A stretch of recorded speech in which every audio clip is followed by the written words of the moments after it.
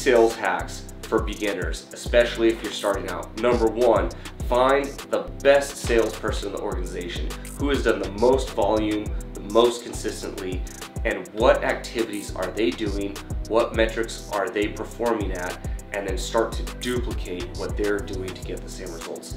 Number two, get in front of people. Invite them out to lunch. Pick up the phone. Start calling, texting, follow up, keep following up with clients and new prospects.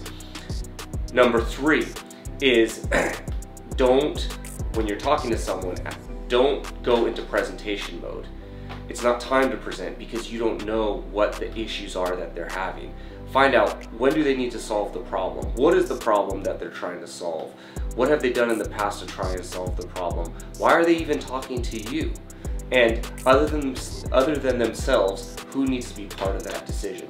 Once you know that type of information and you're asking good strategic questions, you can then start to solve towards those problems. And when it's time to close, it's not about closing the deal, it's about solving their problem.